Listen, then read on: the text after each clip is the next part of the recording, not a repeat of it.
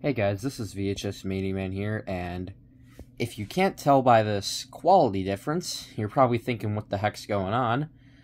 Today, I got a new phone, so all future videos are going to be done on this phone. It is an S24 Plus, I believe. But yeah, it's a much better improvement over my last phone I had. But anyways, that's beside the point. I just wanted to point that out. So earlier today, I went to my local thrift store. Originally, I was going to go there because, for the first time in, I don't know how many years it's been, VHS is finally back in major retail stores. There is a VHS out there in Walmart of Terrifier 2. It's a horror movie. I am trying to get it. I checked there today to see if they had it, and my Walmart doesn't have it stocked just yet. I asked someone about it, and said they didn't have it, so excuse me.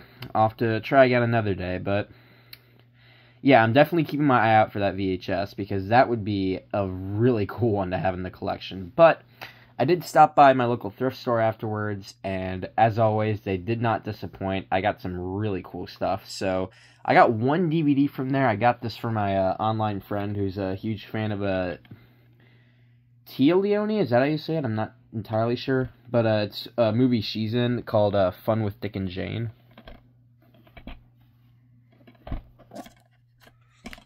So I'm just going to toss this off to the side. And then I have two library DVDs here. I'm not going to show them off, but they're of Pokemon Destiny Deoxys. This time there's the actual disc in there, not a different one. And the other one's of the movie 12 Years a Slave. But the main highlight is these VHS. I got two clamshells, two tape sets, and 11 regular slipcover copies. So we're going to start with the two clamshells. The first one here is literally my profile picture. Be My Valentine, Charlie Brown.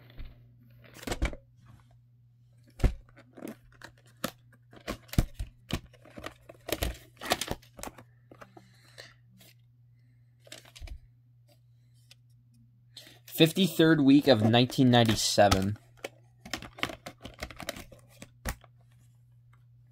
And the second one is of Bambi. Now, this is my third VHS of Bambi, but I decided to get this partly because, it's a black diamond. Oh, that doesn't mean it's rare. And I'm not going to be like, oh, look at me, I have $1 million VHS. No, but it did have these cool things inside of it. Look at this. I'm going to set this off to the side real quick. So there's, these advertisements for toothpaste and candy, which I found really cool. Just something. And then here's the actual... What the heck? There's another one here. I didn't even see this. Okay, I guess I'm going to have to look through this in a sec. But yeah, anyway, here's the actual tape itself. And this copy has no print date.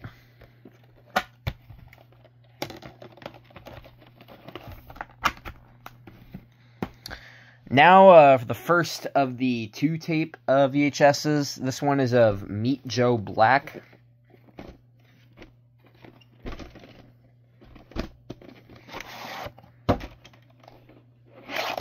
Here's part 1. 48th week of 1999. Part 2. Same week and year code.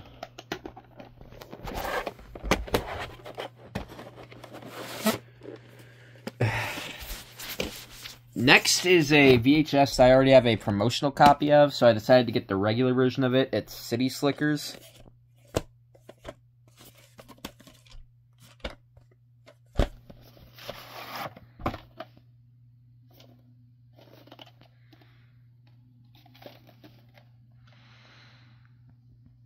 I don't see any printings on this one, so I don't know.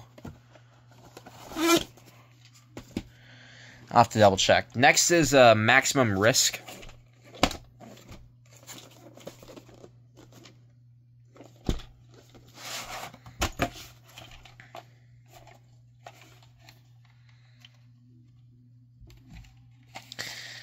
This one also has no printings. Interesting, interesting. Next is a Vin Diesel movie, Pitch Black.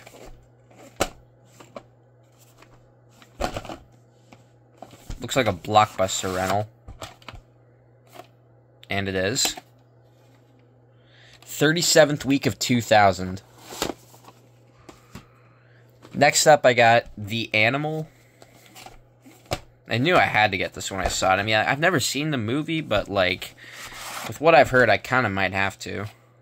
Like, what I've heard about it. 5th week of 2002.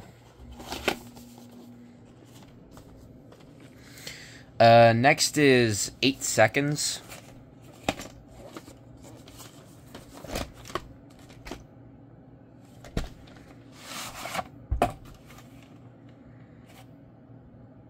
June 18th, 2001. Next is both one of my mom's and my dad's all-time favorite movies, A Fish Called Wanda.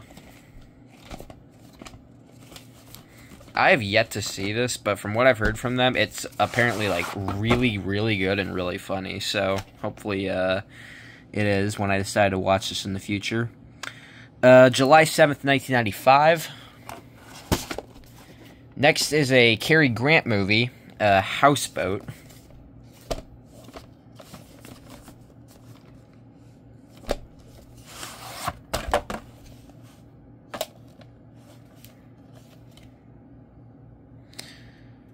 '15th week of 1996.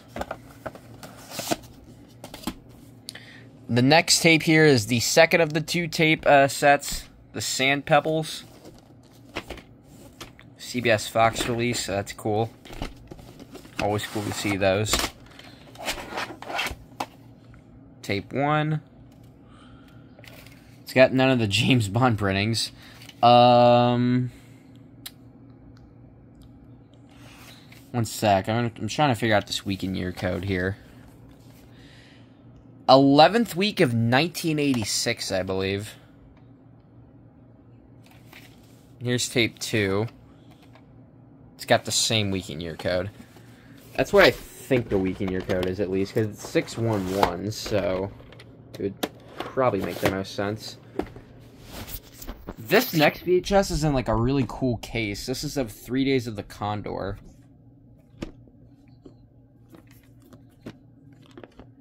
This one, you, like, gotta snap the bottom open and then, like... One sec. Yeah, you snap the bottom open down here, and then you, like, push from the top and, like, try to wriggle the case out, and then, I guess, the tape from there. Here, there we go. Let me just yank this out.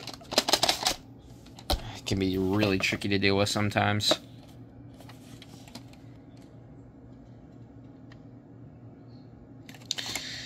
Now, I think there is a week and year code here, but this thing is, like, blocking it out. If not, then I have no idea. Just have this here. I don't know, but I think it has to have a print date, or, like, some kind of printing. It's just something's blocking the view of it. Alright, 3 more tapes to go. Next is Striking Distance. Figured I'd get it because, you know, Bruce Willis. I love his movies.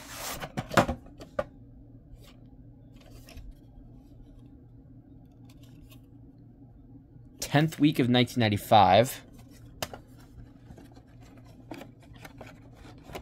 Come on. There we go.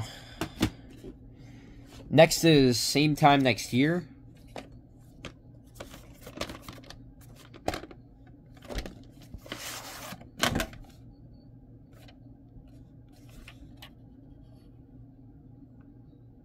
'20th week of 1996. And last is a 2005 tape, Suspect Zero. Another rental. This time it's from Movie Gallery. And I believe the week and year code is right along here. The sticker's just blocking it, but from what I know, it should have a week and year code along the side of it, because there's not one on the top. But I don't know. It's gotta have one, though, you'd think. But anyways, that is going to do it for this VHS and DVD update. I will see you guys in the next video. Hope you guys like the quality of my new phone, and yeah.